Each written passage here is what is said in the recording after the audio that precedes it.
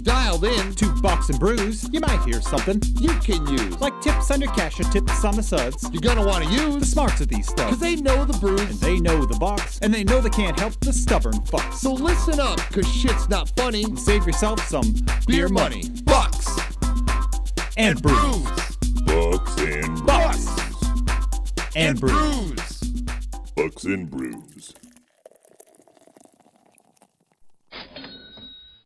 Welcome back to Bucks and Brews. Nick, we have a jam-packed episode tonight. We do.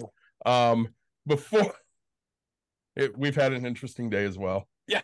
So before we get too far into it, what are you drinking, my friend? What I'm gifted by the man to my left.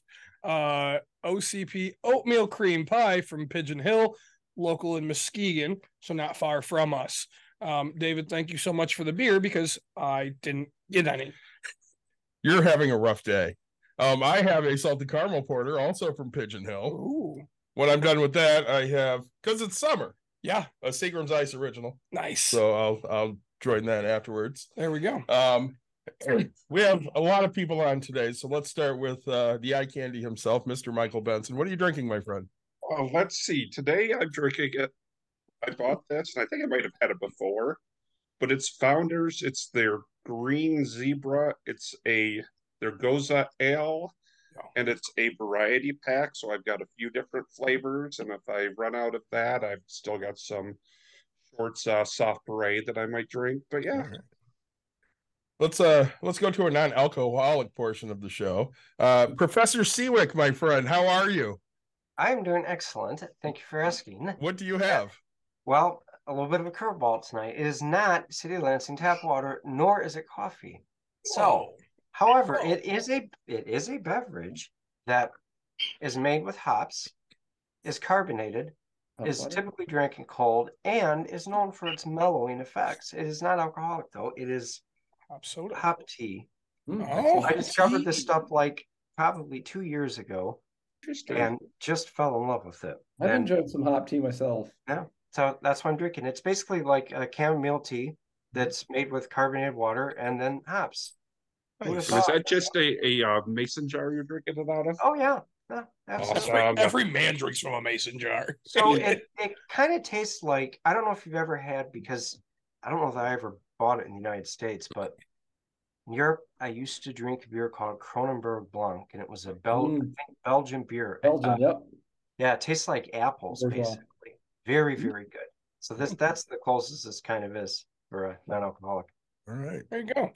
So we're also joined by Mr. Jim Lowry, who is now going to be referred to forevermore as El Presidente. Thank you, Michael, for that new nickname for Jim. He has like a new Thank you role, for and that. we might have to change his name. Well, as you can tell by the non-controversial and rather banal art behind us, I am in a hotel room in Texas, so I'm enjoying some Dr. Pepper Diet non-IPA. There you go. Nick's non-alcoholic drink tonight is also Dr. Dr. Pepper. Zero. His just has the sugar in it. No, his is zero sugar. Zero sugar. Oh, yeah. zero. Okay, he has Mhm. the zero as opposed to the diet. It's gonna be weird to drink one beer. It is. We are joined tonight by Scott Bennett, who I found on TikTok, and I absolutely love his TikTok. Right up my alley. The one I discovered was the stock buyback one, which I have absolute thoughts on. Scott, what are you drinking, my friend? Cheers. I've got a little liquid bread, Guinness from a can in one of my English pint mugs here that I really love. Nice. Good.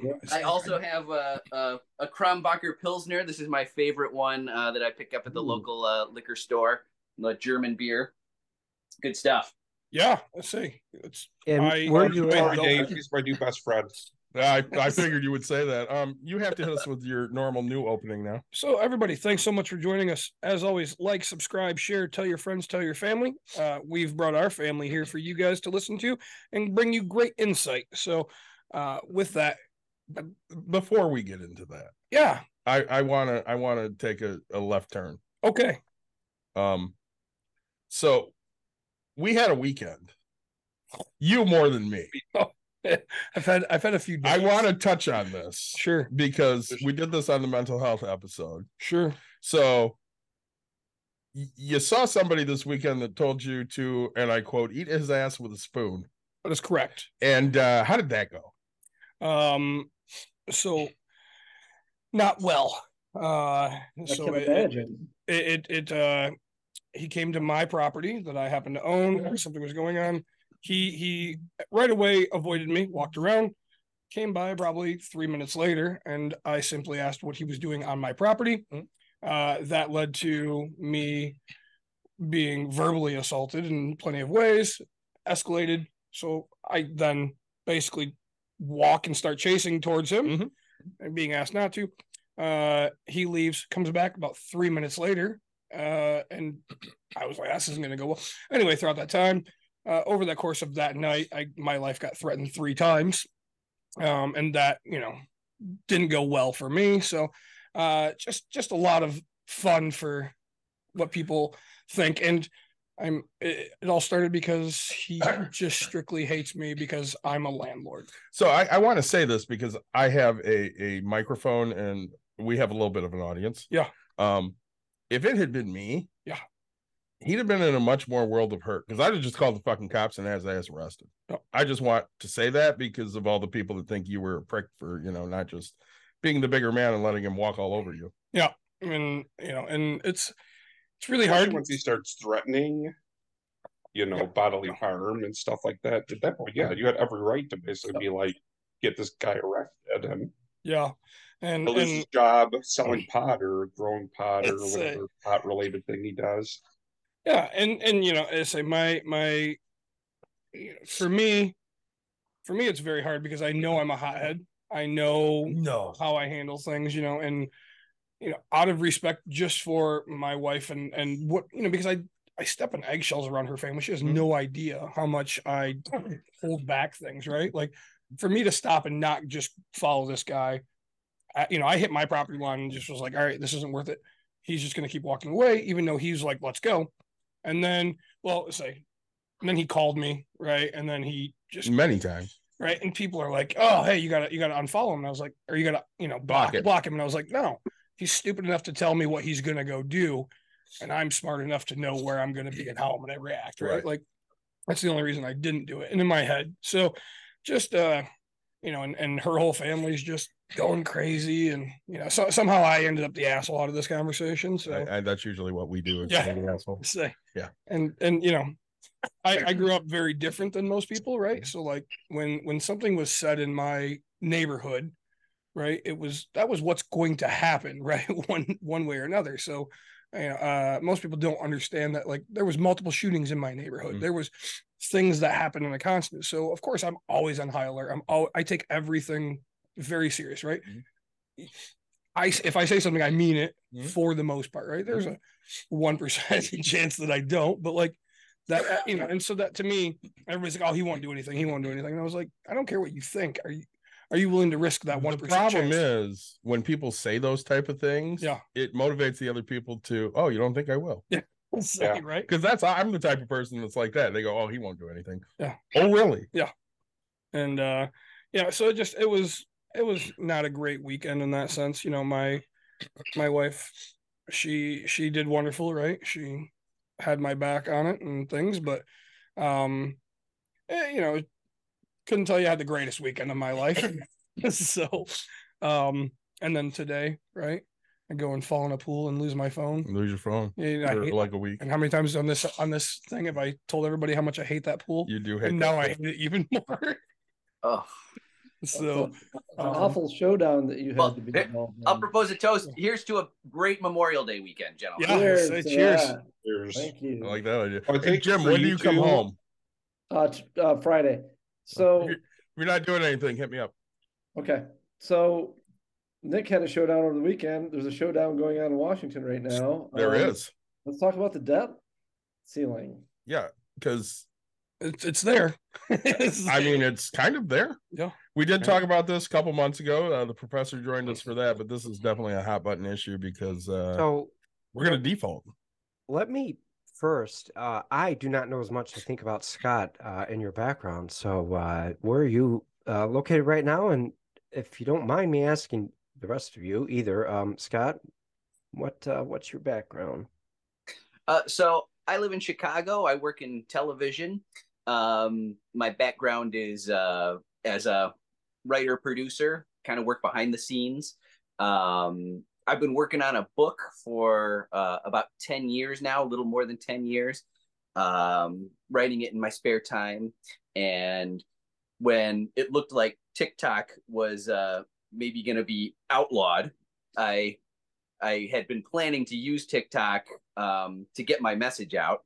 I had about a year ago done a TikTok channel for my dad for a little business enterprise he was trying to get off the ground. So I had a little background in it, and I knew I wanted to use TikTok. I'm a big TikTok user. You know, I watch it every day. I love it. And so when TikTok was in danger, I thought, I got to get on here and start getting this message out.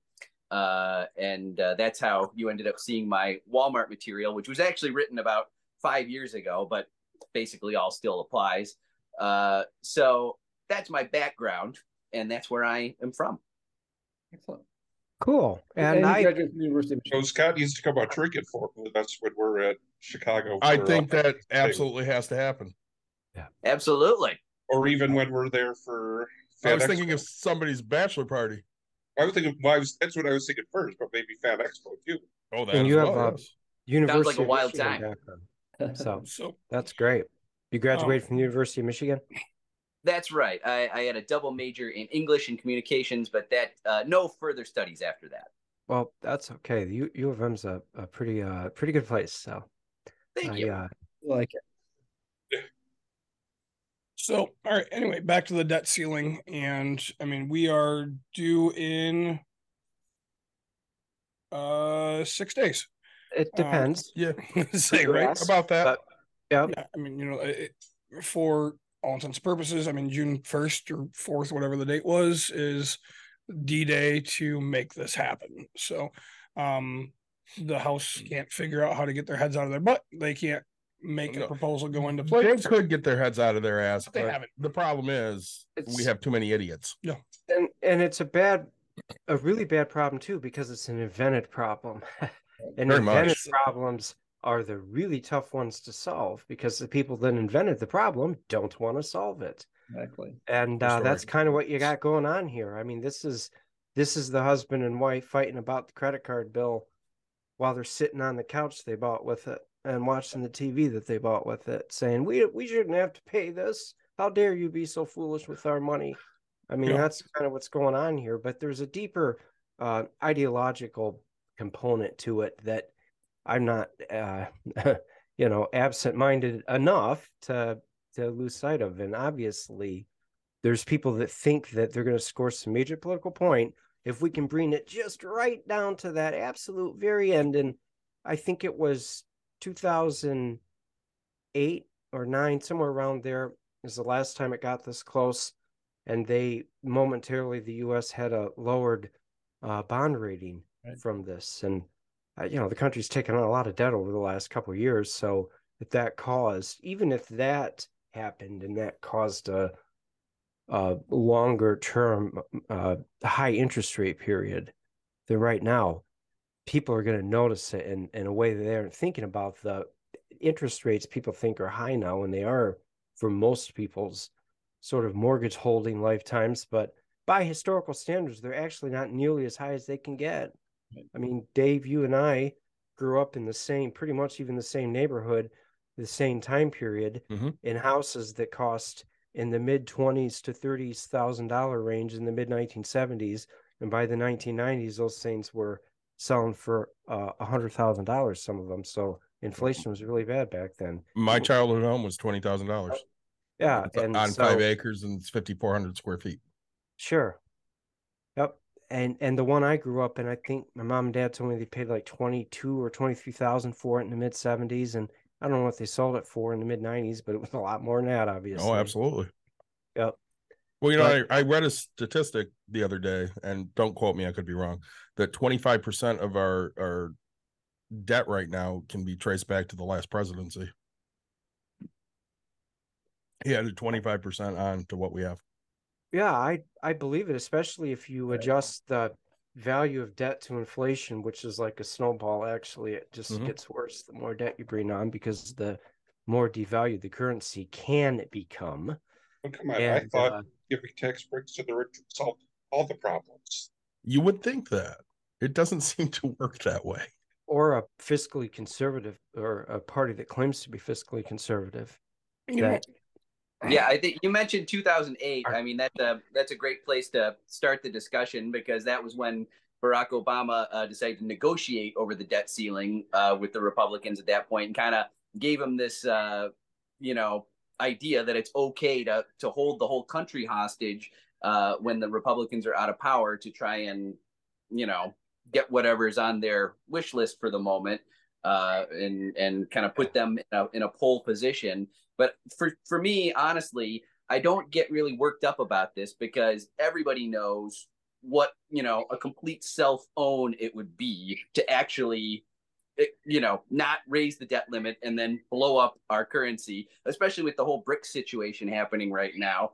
They're threatening to come up with some sort of alternative currency and pop us off the old petrodollar, which would, that's a whole other kettle of fish. But all these things happening at the same time, it would really be suicidal to actually let this debt ceiling expire and go into default. It's just crazy. Well, Scott, like you talk about in your in the TikTok that I really enjoyed, thought you did a great job with, about Thank you, stock sir. buybacks, right? For example, it's like burning money, and the reason that it's done is because people that are very, very wealthy get much more wealthy, right? It's intended to create, it's intended to keep moving wealth upward, and if the economy collapses, those folks are going to be very, very, very unhappy with our political class, right?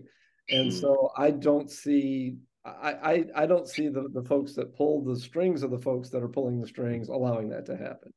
A great point. And I would only add to that, you brought up a great point about, just thinking about the debt in general. Why do we have so much debt? Because we're not taxing the rich. Instead of taxing for the rich, we're borrowing from the rich. So they win both ways. Instead of being taxed, they just get to, buy all these bonds, and we borrow from them and then pay them interest on the money we're borrowing. So, they win coming and going in that situation. We're referencing the TikTok you did on stock buybacks. So part of my capstone was I had to run a hypothetical company, and you got, points based on everything you did for this company. And two of the things that really pissed me off running this company was, a way to get max points was to take out the maximum amount of debt every year. So you had to take every available loan there was.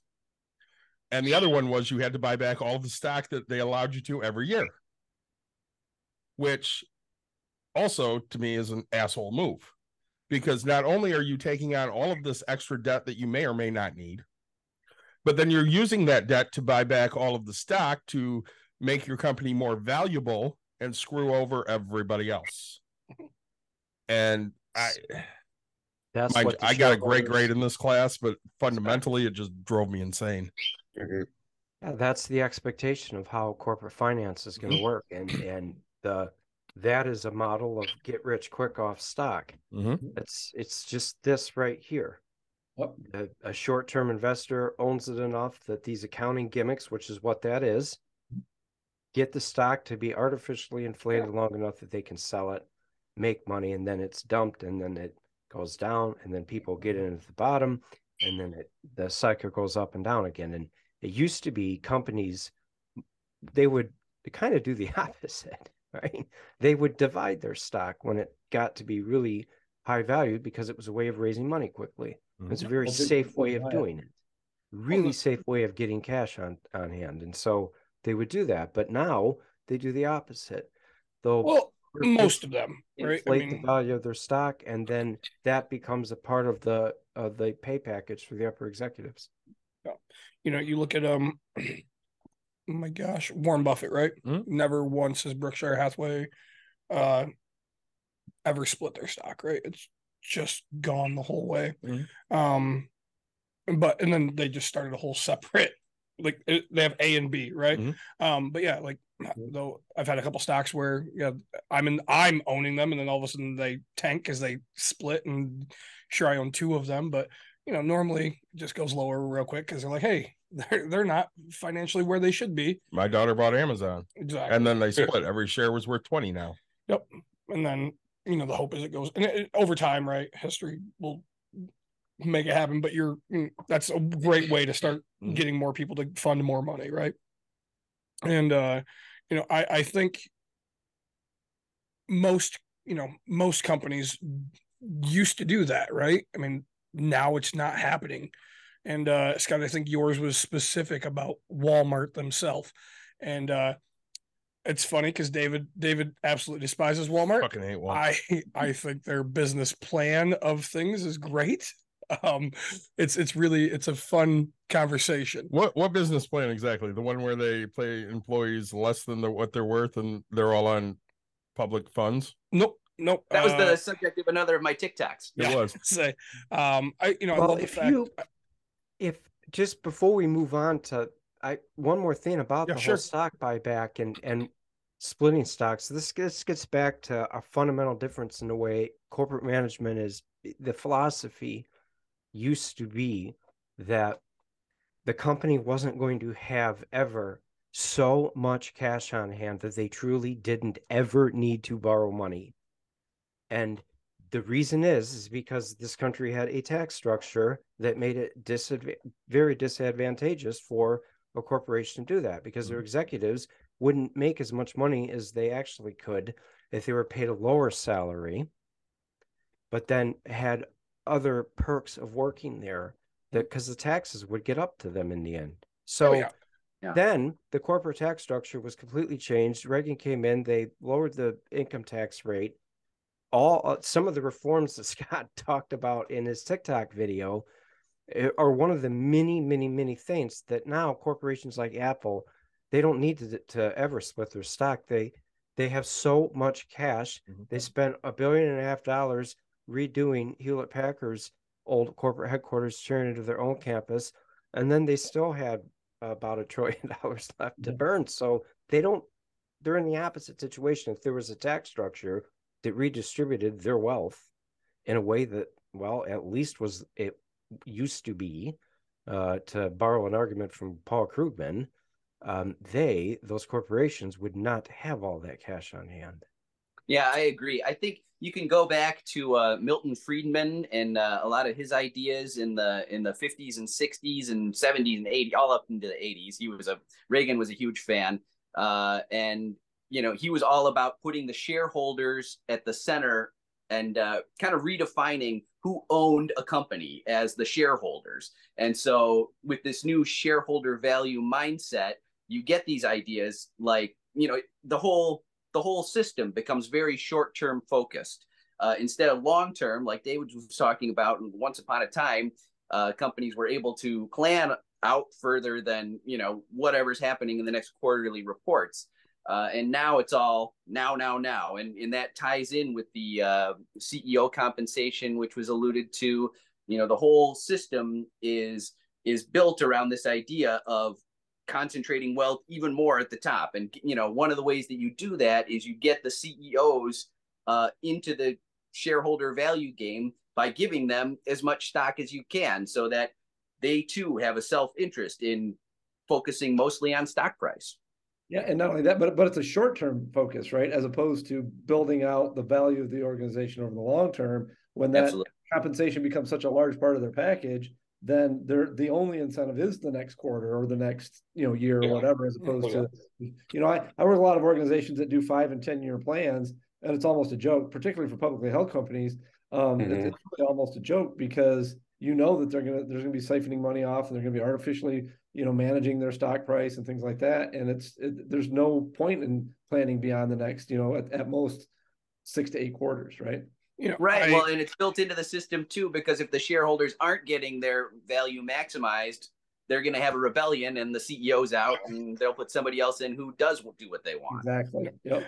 I worked at Gentex Corporation, and we got quarterly bonuses. And the CEO used to be Fred Bauer. And everything's public when you're a public company, right? So he made $400,000 a year. Okay. Now the vice president his earnings were on, it was $860,000, right? It was insane. But so he made more than what Fred did. But Fred had so much in stocks, and you do the math, and every quarter he'd make $2.3 million. And they, you know, forever, yeah, I had great bonuses, right? Anywhere from 19 to 23, 25, you know. And finally, after I think we hit a year and a half, so 6 bonuses, they were like, you know what, we're going to lower we're going to give you 5% more money, which was great. I had a bigger paycheck. So that way my bonuses were down in the 19 range, right? And then it'd grow up. But all it does is give Fred more money Right. at the back end. Again, he's not taxed on it. He's not. And then, you know, near the end of my career there, you know, he stepped down, or whatever they want to call it.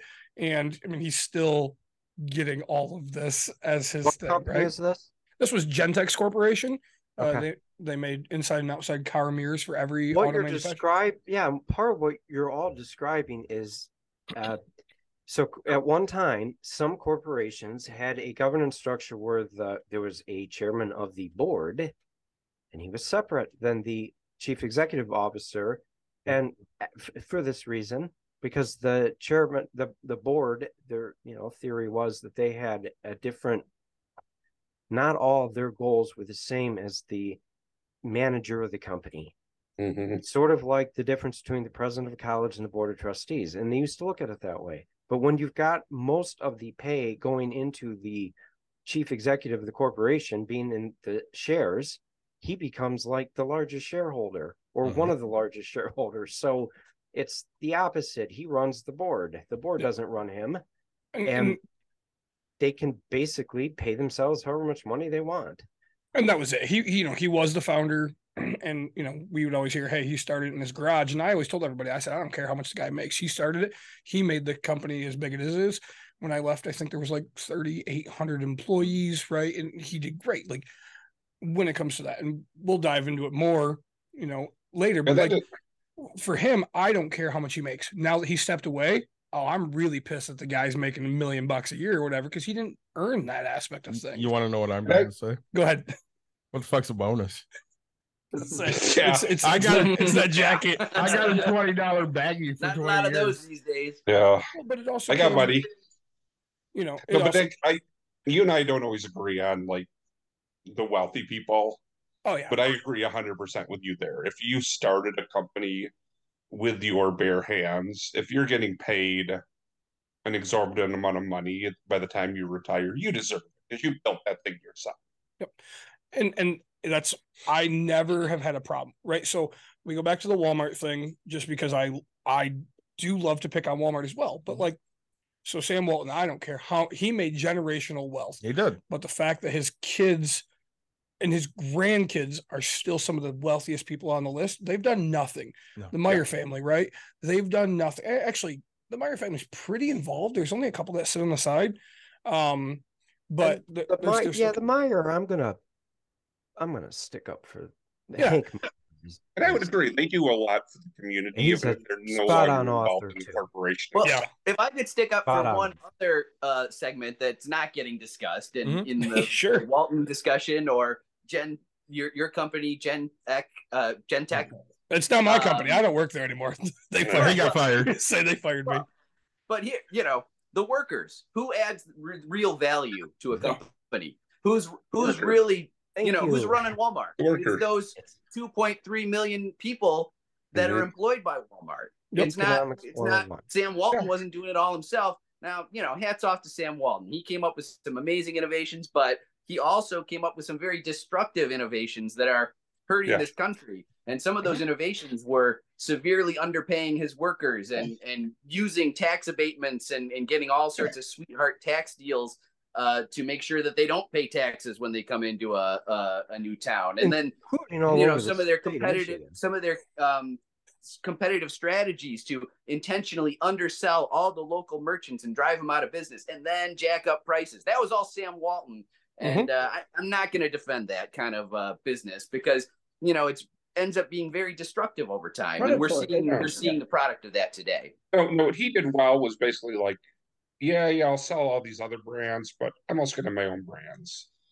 But I'm going to have the company, I'm going to own we're going to the companies that make those brands are going to be part of, and like that's where they did it. I mean, he bought his own trucks, he bought his own, warehouses. Sure. He wasn't counting on One other thing he middlemen. did was, figure out how to keep track of every item of merchandise in the store. Walmart's better than everybody else at knowing exactly what's on the shelf and what's on the truck and what's coming out. They got it all down to a science. So and that's why I love that. Like when I say, hey, I like it, it's because they do really horrible things really shitty? Yes.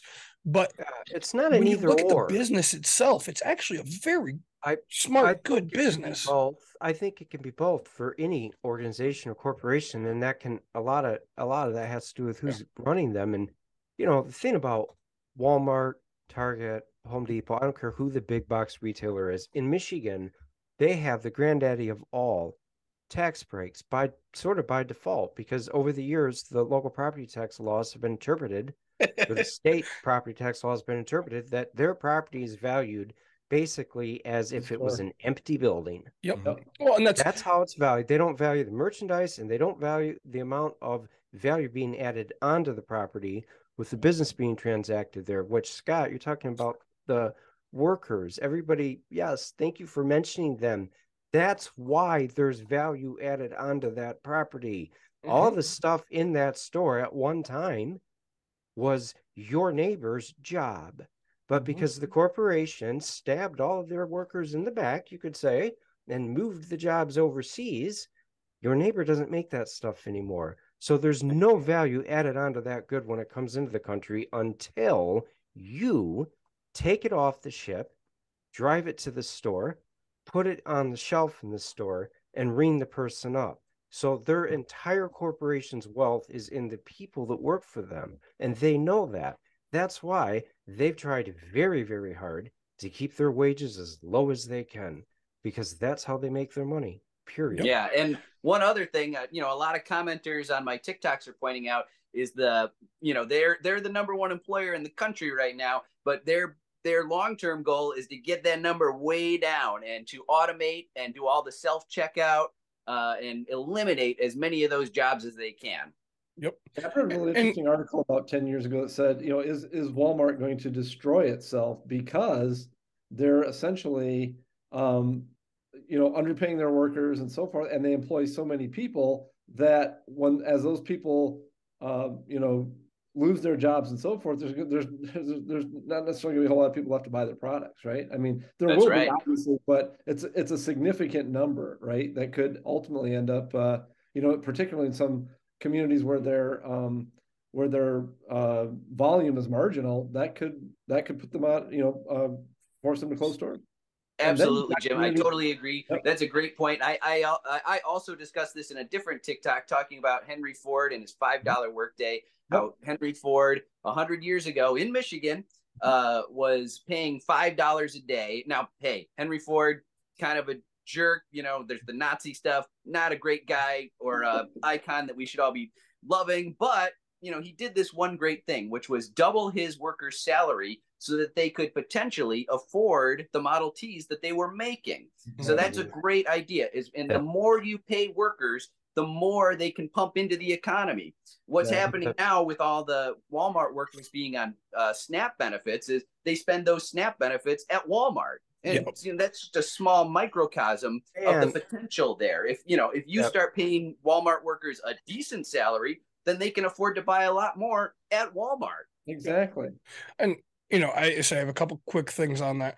One, I want to go back to the property taxes. So Gentex, again, they have 7 buildings on quite a bit of land. Who do you think pays more property tax? You or me? You. Yeah. Exactly. That's a factual thing. It's not even close. So I think last I seen, like, the new building, they were paying $700 in taxes, and it was going to be that way for 50 years. Yeah. And that's on one of my buildings with property publicly traded companies, and on so one of my they have to buildings, disclose every bit of that information. But they've $11,000. They've had all kinds of things have happened over the last 20 years in Michigan that have led to that. One of which is the state got rid of about 15 years ago, a while ago, they got rid of the personal property tax for business. And it used to be the state had this thing where most of the tax a business paid was actually on the value of the machinery and the equipment in there. And the reason for that is the state was a manufacturing state. We never had a VAT. Now, I'm not going to get into a complex macroeconomic, tax discussion here, but a value-added tax kind of does the same thing on the consumer end of it, that the state's valuation of manufacturing, originally property, inside the building did. Well, the state got rid of that. They said they would replace the revenue to local municipalities, and guess what? They didn't, of course.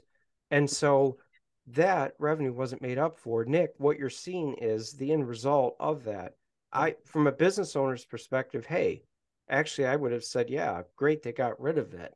But the other end of the bargain was what wasn't lived up to, and that is the state did not make up for that lost revenue. Well, David, you're so right. And, every one of us is paying more property taxes than ever, and it's no mystery why. It's because all of that corporate taxation just keeps going lower and lower and lower, and we're the ones who pick up the slack. We're the ones, 330 million people all kicking into the kitty in place of these corporations. They're making all this money, and we're the ones who are asked to pay more in our property taxes because they're the ones getting the sweetheart deals.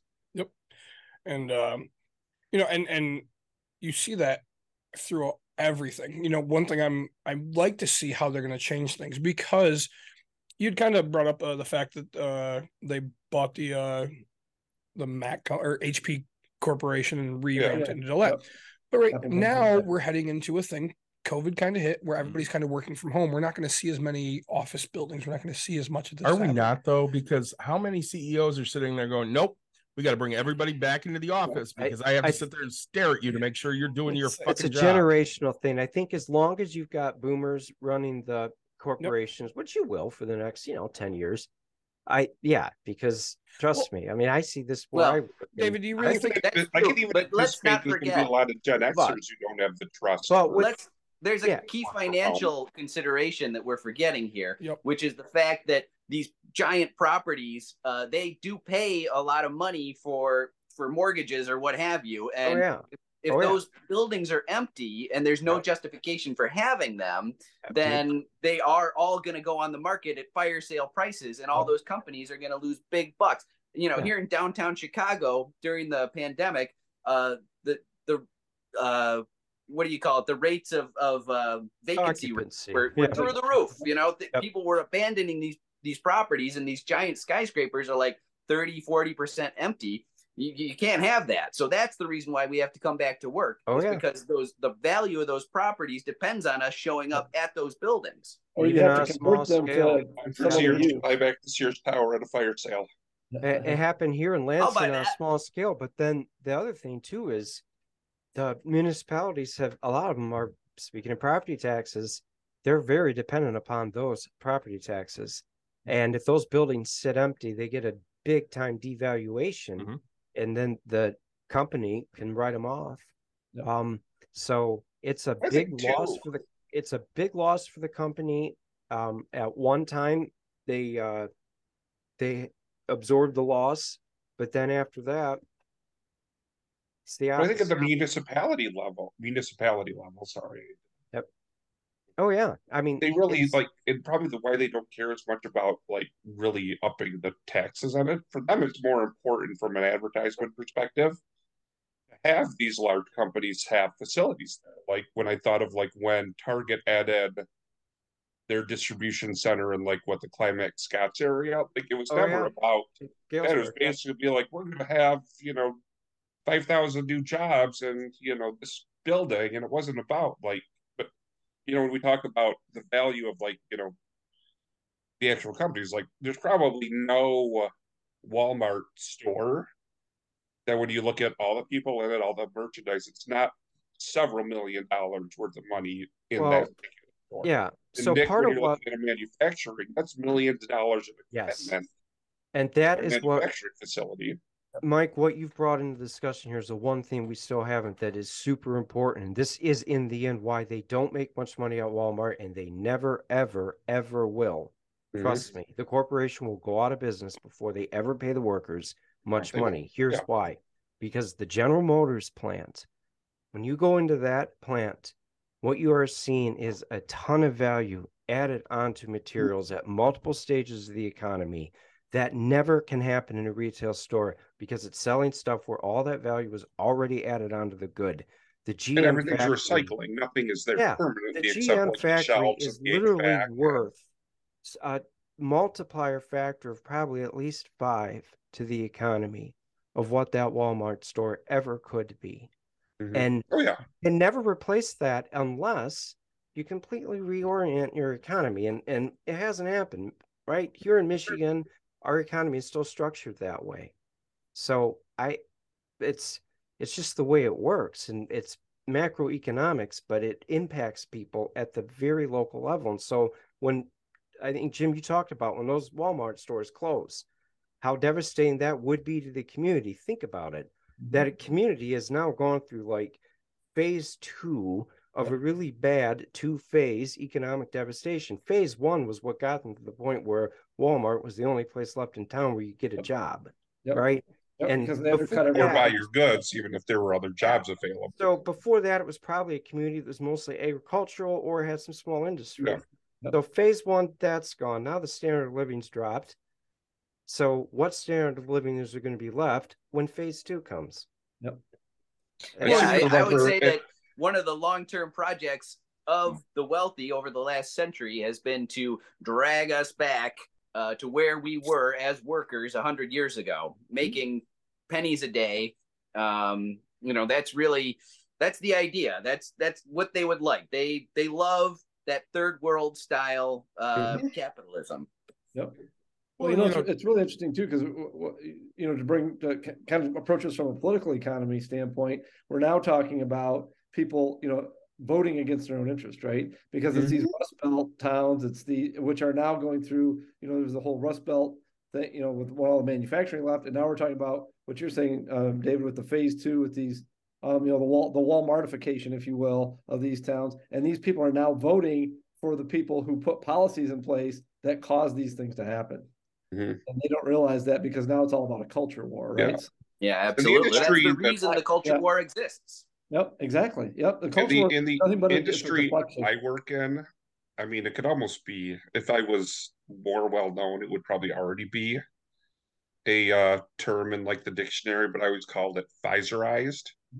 Because basically these very small companies that had a lot of really bright scientists would come up with possible pharmaceuticals, and Pfizer would basically buy them, take the rights of them, maybe keep the people around for a year, and then basically cut that group out just to have it. And I'm like, that it was, people lost they may have gotten a pretty good severance in the long run, but they're still losing, people. Unemployment is increasing by, these. Yeah, and don't forget that having a large segment of unemployed people is a great thing if you own a corporation. You want to have a huge labor surplus, because the more people are out there fighting for jobs, the easier it is to pay them absolute crap. Which is why right now is the time, if there's ever going to be something left of the labor movement in this country, now is the time, because you have a unique opportunity. The demographics in this country, 100%. Odd spot. It isn't going to be this way in 20 years, and it wasn't this way 20 years ago. But right now, there is going to be continuously low unemployment because of the gap between the size of the baby boom generation with Gen Xers who are smaller in between, and we're the ones that are in the workforce now primarily, and it's going to be even more so. But that's kind of a sweet spot. So if workers right now, the unions better have really good leadership that knows what's over the horizon, because now's the time to act. 20 years from now, there's not going to be 3% unemployment. There isn't. That's a great point, David. I agree 100%. It makes me think of 2 different books that I've read. One of them is Crane Brinton's On Revolution. And in that book, he looked at 5 different revolutions: the Russian Revolution, American Revolution, England, France, and one other, I think. But anyway, he developed a little theory about certain markers that show up when revolutions are becoming ripe, according to these historical events. And one of them is the most important one, I think, which David was talking about or hinting at, is when people expect to get one thing but don't get it. So we, all the gentlemen here were talking. Our parents probably had a,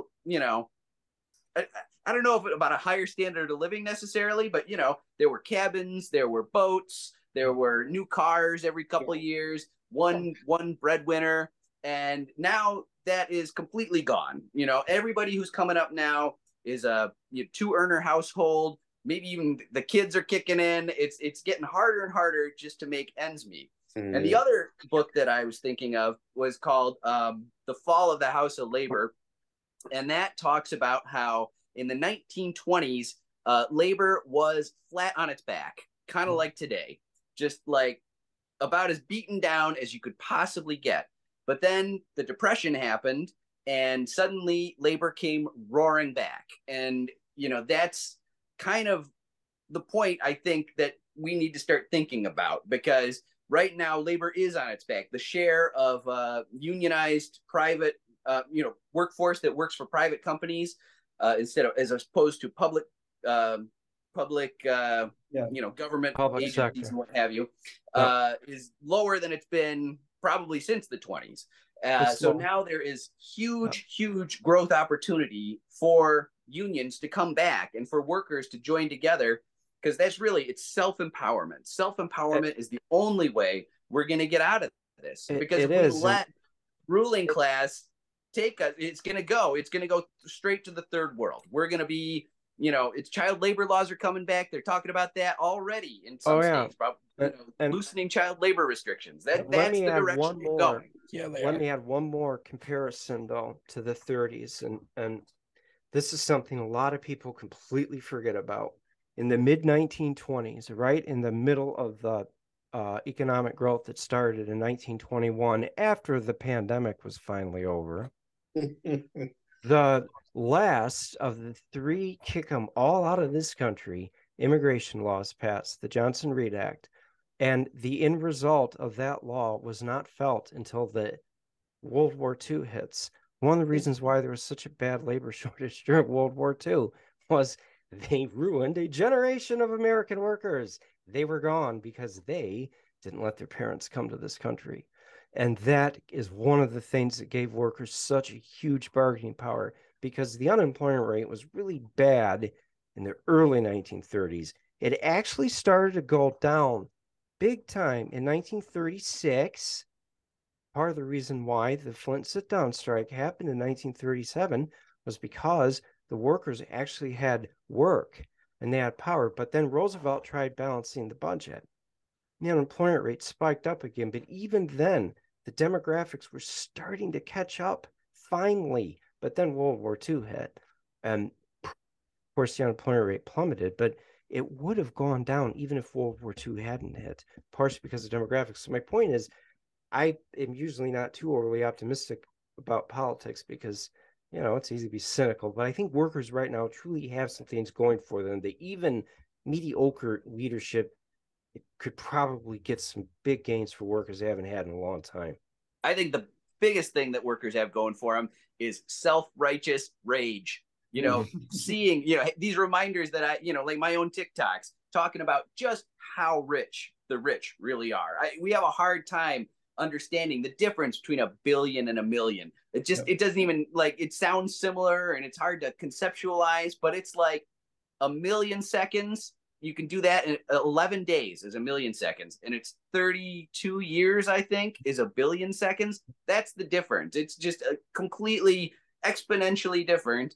And that's what the wealthy class in this country, they're dealing with that kind of money, and all of us, the rest of us regular Joes, we're just barely making ends meet. And it makes us mad, makes us so mad when we know the truth about how much opulence and wealth is existing off of our own backs. All that wealth that's not trickling down, right?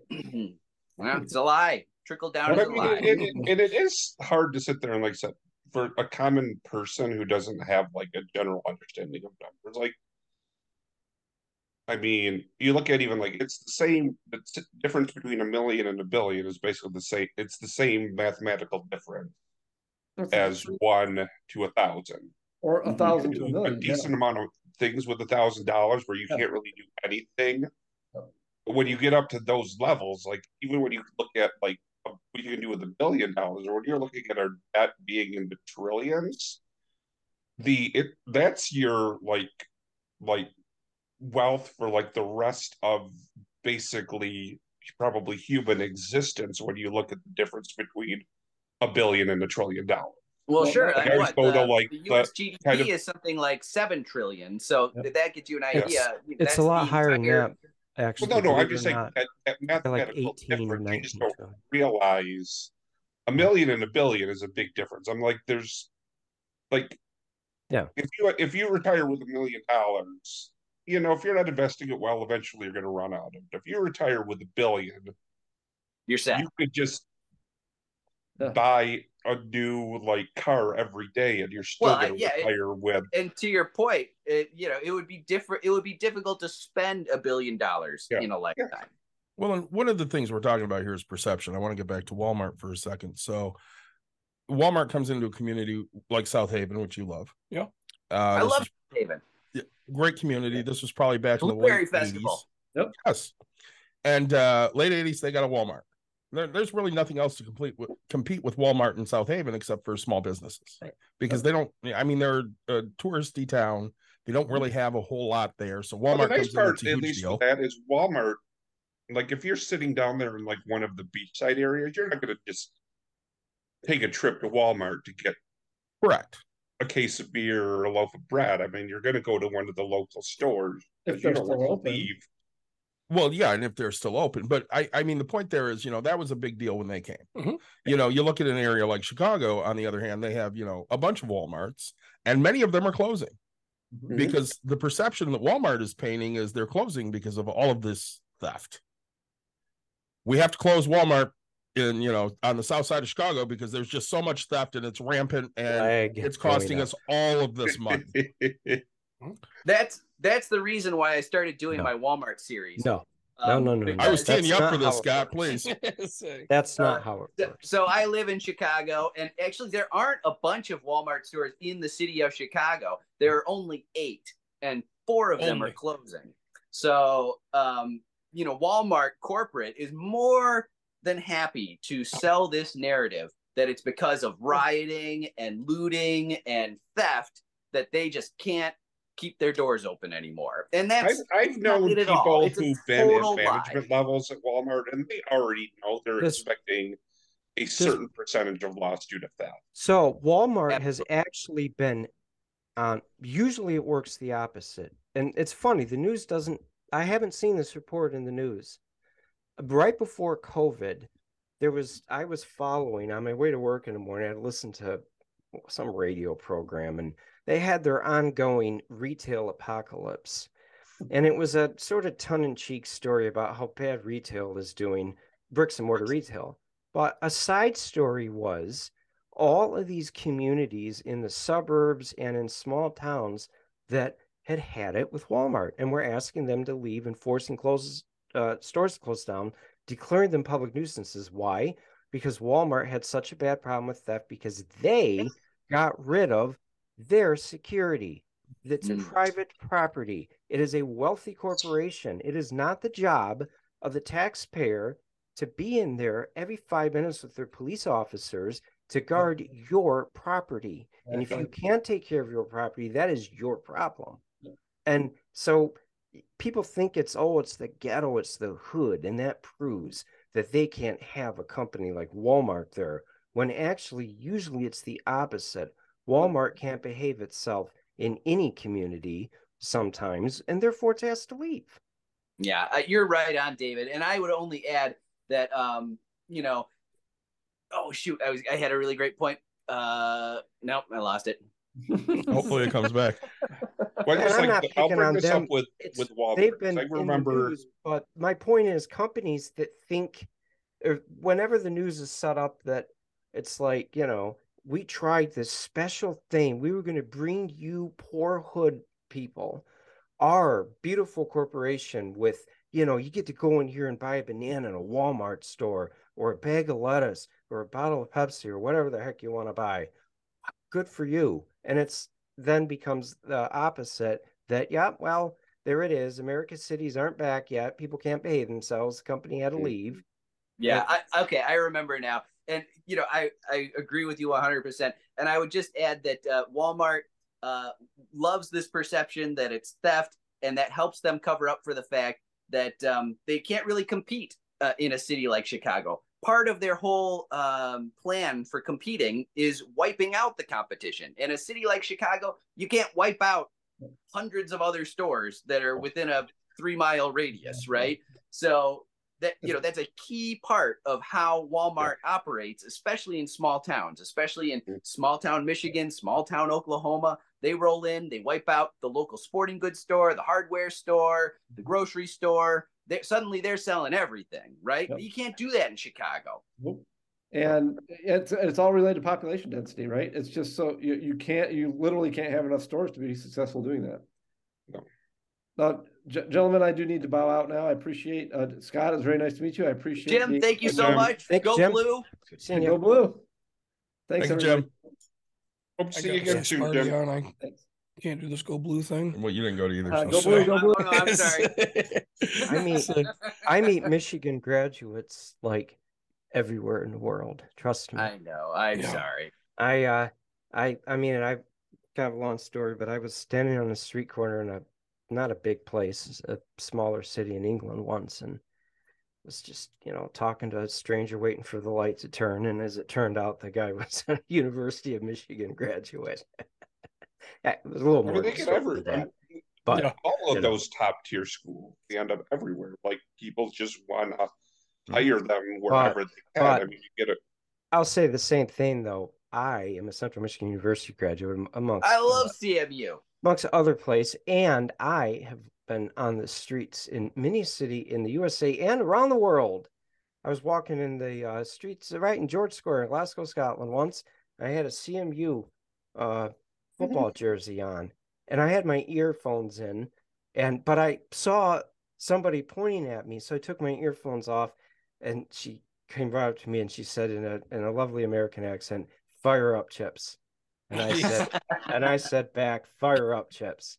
I just remember going. I was talking about like Walmart, and they're willing to deal with like theft.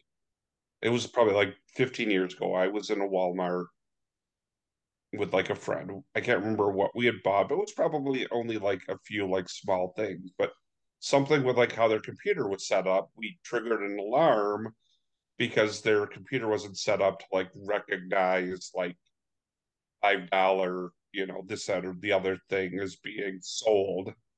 I'm like, if you were like, if they knew like this, and it was like the security person, they just said, "You have this in your bag," and we showed them. Like, I could literally, this was before they were like locking up like $100 like MP3 players and stuff like that. Like, literally, I could have like an MP3 player at the bottom of my bag and just have this like $5 item. And literally just walk through and say, "Yep, I've got this. That's what's triggering it." They wouldn't be the wiser. It's companies sometimes their own worst enemies. I mean, they are sometimes just to be like play sociology in my mind. When I'm out working in my garden, I've got my bib overalls on and I'm good and dirty. I gotta run into the store. Are you sure that's underneath your bib overalls? I'll just run in right like that, got my hat on, and I grab a shopping basket. And before I know it, I've got more people around me than you can shake a stick at. Especially if it's I pull up in my my brother and I that I share a pickup truck with. It's an old beater, and it's great. People take so much of an assumption by the appearance. But to get back to Walmart in Chicago, the whole retail thing, I mean it. I kept following these stories about these little towns and suburban and semi-rural areas that because the company was too cheap to afford security. I mean, come on. Your TikTok video, Scott, you talked about how much just by ending the stock buyback practice they could have to pay their workers. Well, more than $5 an hour. Yeah, how about one security person? I Yeah, mean, right. They can afford it. I think so. Even then, when you're in those small towns, if there's, a 10-minute drive between your town and the next small town, I'm like, sure, you get a Walmart, but if there's a reasonable amount of jobs available, who's going to drive 20, 30 minutes for a minimum wage job? Well, and even then, I mean, I think that this gets us back to the whole. We talk about the value added of an economy that does something besides handle goods that were made elsewhere, but then I think that there's a deep psychological trauma that society as a whole goes through eventually. If you have generation after generation where there isn't economic opportunity, and there has an economy such as ours doesn't work very well if there isn't that middle level of economic opportunity. Yeah. Everybody is never going to be rich, and you do not want to have everybody poor either. No. And you have to have a society that has economic opportunity that doesn't require a level of, say, effort or expertise that just isn't and never will be available to masses of people. No, the difference between like our countries and like true third world countries is the fact that you've got your extremely poor people, and then you've got your like government leaders who are like super rich class, have that generational wealth and everything like that. But I mean, I think, I remember when Walmart started coming into these areas in Michigan, and especially when they started converting them to the superstore where you could buy all of your groceries, and everybody's like, Meijer's going to be out of business because, well, Meijer's never gone out of business. In fact, I've seen more like Meijer's build, and because in general, people know A, you're going to get a slightly better quality of store product other than your brand names at Meijer, and B, you're going to get a lot more personal attention. Because another reason why the Chicago stores can't survive is because Chicago shoppers have alternatives, and Chicago shoppers, even in the hood, are politically aware, and they know that shopping at Walmart is, not cool for workers, and if they have an alternative, they might find it. Well, especially in those areas. I mean, at that point, you've got a very mixed, a very strong dynamic of races and stuff. And I mean, if you've got, like blacks, they might go to like a store that focuses on a lot of like a black owned store, and a lot of your Asians are going to go to, stores where they can get all of their like seasonings and foods that remind them of home and everything. And I said, I think unfortunately, how many things there are, but there's Well, Walgreens and Starbucks are what I see like every like fifth block in Chicago. Well, Meijer's open. Unfortunately, in Chicago, there are food deserts, which are neighborhoods where there are no grocery stores except for little bodegas where they charge $1 million for a banana, and these people who live there, they have a hard time getting to a decent store. So that's why there were protests when the Walmarts were closing, because they came in, they're the white knights on a horse. So, well, we're finally going to bring a grocery store to your neighborhood. And then they're like, second thought, we're out. I would be mad about that too if I had to, ride a train a half an hour away somewhere else to shop. Now, compared to what Meijer's did in Detroit. So Detroit had, I think, it hadn't had a Meijer's in a long time. And Meijer's is, the Michigan thing, could start in Grand Rapids. And Meijer's actually on a smaller scale has done this in the smaller cities in Michigan too. They did it in Grand Rapids first. Lansing has one too. They've got another store that's kind of like Meijer's Square. Dave will know what that is. Little Mike Benson. I remember Meijer's Square. I was there for half a minute. Michigan back in the 80s when those were still open. But anyways, Meijer's opened some of their big, huge stores in Detroit, in the city of Detroit. And they were the first big box retailer that had gone into the city in a long time. I mean, we're talking like, I think 30 years, or if not longer. Walmart, I believe, still does not have any store that operates in the city of Detroit. The thing about Walmart is in Michigan, because of Meijer's, they never had, I think their expansion was really good until Meijer's started building stores in smaller towns. Then that kind of put an end to Walmart's dominance. It really does. I mean, it feels So like Myers truly is. I mean, it's really only local to the greater Grand Rapids area, but still, when you look at it, Myers is a Michigan-based Well, company. they're in 5 or 7 states. Well, They are, but they're I'm still talking Michigan about, I'm based. talking Oh, about yeah. like the history of it. Mhm. yeah, People will sit there and be like, "Oh They're yeah, in the the first Midwest. Myers stores ever opened were in Michigan." Who cares about the fact that the first Walmart stores were in Arkansas? Yeah. So the three of us all grew up in the same town. If I know where our grocery shopping was done, the majority of our grocery shopping was done at Meijer. What When's Meijer it did your open? parents go to, David? The one on Gall Road. Yeah. Okay, Mike. I mean, if we were doing, like, I were to remember as a kid, it was usually about every 2 weeks. My mom and she would take one of the kids, and it was kind of like we were like the special one. The week we got to go to Meyer on the Friday night because we would be able to stop at the Purple Cow and get ice cream. And which one did you go to? Cow. Which one? Gull Road. But So again, we went to Westnedge. Those were your two options: Westnedge or Gull would- Road. That was it. Yeah, we because would they hit didn't Big open the West Top, Main we one hit until like, Hardings. I mean, we supported Yeah. local because we Yeah. had to, because Same. we even couldn't my make mom that and dad. trip. Even my mom and dad, of course, you know, their kids worked at the store, so they had a good Yeah. reason to. But even before we worked there, every now and then, and they didn't have, you know, money to spare, trust me. Every now and then, even then, they would go to those local businesses Mhm. and spend a, you know, good chunk of the paycheck there. So those were very important to those communities. And Yeah, sometimes you had to, Walmart, like, you guys being in kind of the Cooper area, you had to Yep. hit yeah, because it's that really like close. And- IGA right there at the corner, or yeah, and you when know, your when mom was it's getting out of work at St. or Margaret's, hit the Hardings and yep. Or it's Otsego 8 o'clock at or night and you need a gallon of milk and you're not, and it's snowing like the dickens out. So you're not going to or drive all the even way. worse, you go to the gas station and you buy it where it's even Yeah. more hiked up than at the No. I think that Scott, you might have mentioned this, and I know our departed guest had as well, El Presidente, about this idea about the Walmart, but we could say any company eventually becoming a victim of its own success, partially in its effort to automate.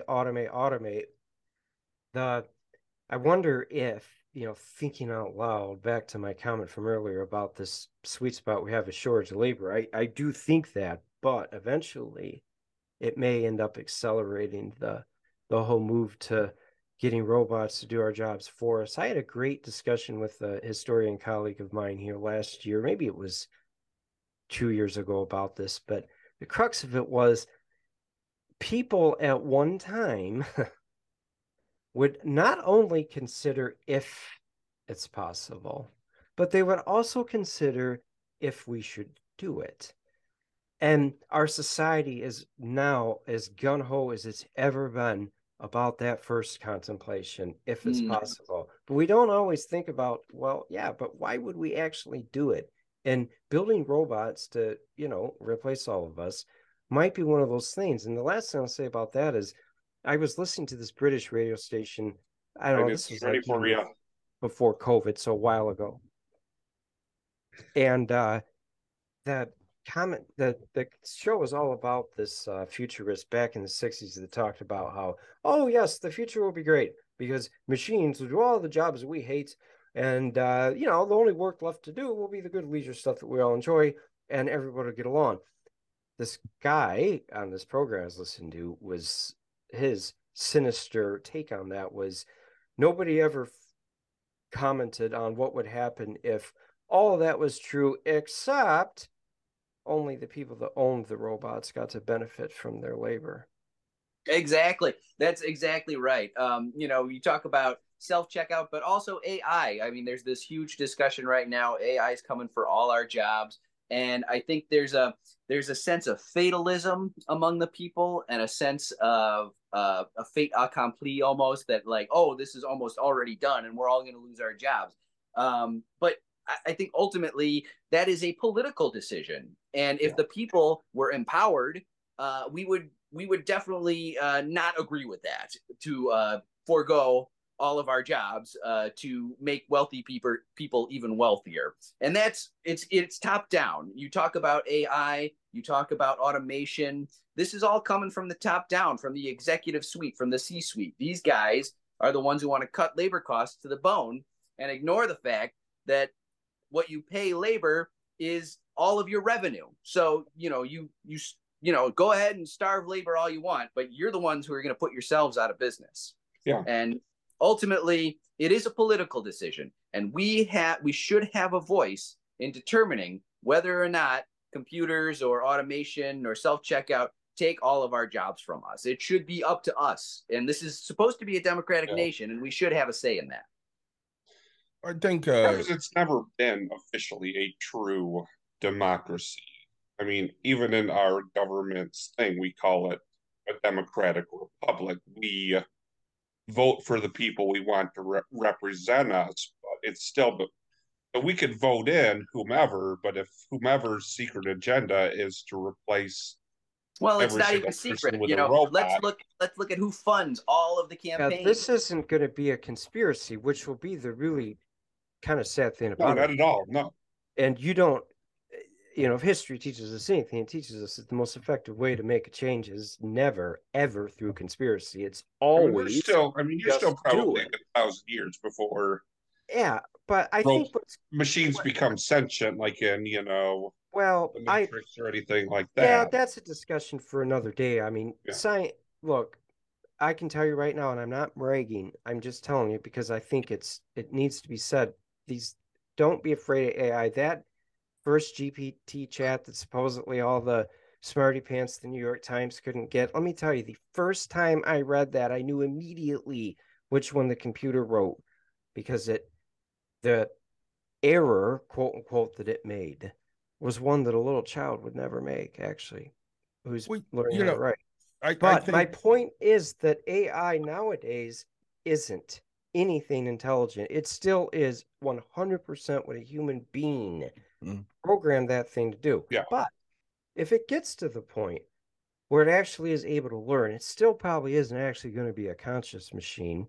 Yeah. Which would be worse to have something that's smart but not conscious. That actually might be the really big thing to worry about. Well, that would be the entire thing. I mean, we're not going to be in jeopardy of jobs unless, like I said, you get like a HAL or a Skynet or something of that nature. Yeah. But like I said, we've got 4 of us on this podcast that we know are baseball fans. Yeah. And I mean, every once in a while, I know they talk about, robot umpires. The idea being, I don't think it's ever going to happen because it takes kind of away the fun of the game to get rid of the human nature to umpire. It does, and this is always the ultimate failsafe to the robot. Oh yeah, you get pissed off at the robot. Yeah, that's right, man. And this thing, what are they going to do? What are they factory? So I could see Billy Martin going against a robot. Yep, that's right. When we're looking kick a little dirt out of it, he's going to malfunction. When we're looking at workers, I think Florida is going to be an interesting, we're going to say, testing ground for some of this, because with DeSantis getting rid of migrant workers, and we're going to throw all these supposed illegal people in jail, even though nobody's illegal. What he's probably conscious of but doesn't care about is the fact that you're not replacing these people with anybody that wants to do these jobs. Nobody wants to go out and pick oranges. Nobody wants to go and do the grunt work on the construction sites. You get migrant workers to do that because they're willing to do that. That's a better life than they would have, back from wherever they're from. And lazy assholes like Nick and I are going to look at that and go, yeah, I'm not doing that for $10 an hour. Well, I would disagree just a little bit. The migrants are willing to do that labor for the lowest possible cost. Mm-hmm. And, if you paid a decent price, you get plenty of people out there to pick oranges or work on construction sites, as long as they can live off what you're paying them. And migrants can only live off what you're paying them because a lot of them head back home. Or sending as much money as they can back home because the cost of living in those other countries is so much lower. Yep. This country would do a great benefit to itself if it simply went back through and revisited some of the agricultural labor laws that haven't been updated in absolutely forever. And agricultural labor is exempt from most of the safety and wage regulations that non-agricultural labor isn't. Yeah. Mm-hmm. And that what Ron DeSantis is going to figure out, I think a lot of things. Yes, what you said, David, that these workers just aren't going to magically appear out of nowhere, that if you do not have them, that stuff isn't going to get picked, or that people who can't afford, like him, to actually pay labor what it's worth might have to do it. I don't know. Ron DeSantis is going to also figure out that he's got a lot of future bad things coming his way if he succeeds in driving out his state chief employer. I mean, imagine if the state of Michigan just, went to war with General Motors and said, we hate your company, we hate its philosophy, we want you to get rid of all your factories in our state, we don't want your executives to live here anymore, we don't want your kids to go to our schools, just get out of here. Because that's kind of what Ron DeSantis is doing to Disney, to Universal, to every other thing that makes up like the bulk of his state's economy. Here's the entire thing. Is it really that he's, because I look back at, unfortunately, the kind of the great of black years of 2016 to 20, when really Trump was all about what could he do to get a reaction. And I think DeSantis is realizing if he's going to dethrone Trump, he's basically got to out Trump. Yeah. And I think, to an extent, I think that's what he's trying to do at this point. Is position him in a way of I won't just take on immigrants and whomever. I'll take on Disney.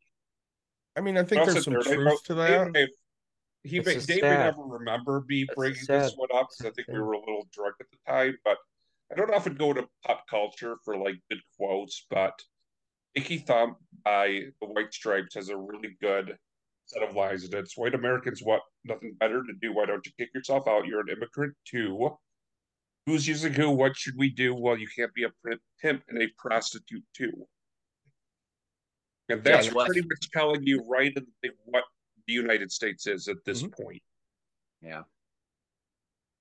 Well, hey, fellas, I have a date with my wife tonight, so I had better scoot before too much longer. And I'm going to fly too, guys. I got to. Sounds like we're going to wrap up here, Nick. Yeah. So Dave, if we go to anything in... I will get a hold of Scott. Well, no, I'm even talking Lansing area. We need to get the professor. We need to hold of the professor. Well, yeah, and then definitely Scott. Chicago. Thanks so much. Chicago, Scott. Thanks so much for joining us. Come to Chicago. Let's hang out. And I would love that. Thank you, gentlemen, Plug so your much. TikTok, it's been a Scott, true pleasure talking to you. It's Scott. I've already been initiated as a true Chicagoan. I've done the old style and the very good. Whatever it is. I have some in my fridge. Scott, plug your TikTok. Look me up on LinkedIn. Scott, look me up on LinkedIn. Absolutely. Will do, David. Thank you. Link look me up on LinkedIn too. I think you go better with him. I'm a science guy. I've lost control. Don't plug yourself. What's the liquor they always tell you to drink? Hold on, Mike. In Chicago? So, Scott, go ahead and plug yourself. We'll edit that little part. Oh, yeah. Hit me up on TikTok at Let's Make Them Pay or my Substack, letsmakethempay.substack.com. I would love as many new Substack followers as I could possibly, subscribers as I could possibly get. Thanks a lot, gentlemen. Thank you, Scott, for joining us. I'll be in touch very soon. Thanks, Scott. I say, as in the beginning, if you're still with us, like, subscribe, share, tell your friends, tell your family. Scott, we'd love to have you back on for another episode. I know we didn't get Absolutely. I would love to come visit again. Can I add something because it's beer related before you stop?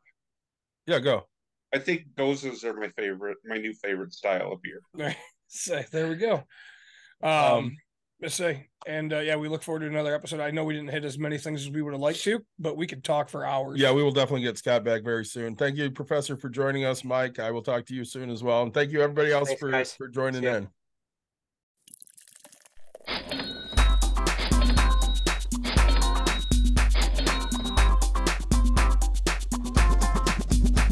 You've dialed in to Bucks and Brews, you might hear something You can use. like tips on your cash or tips on the suds. You're gonna want to The use. smarts of these Cause stuff. they know the brews. And they know the Bucks, and they know they can't help the stubborn fucks. So listen up, cause shit's not funny. And save yourself some Beer money. Bucks.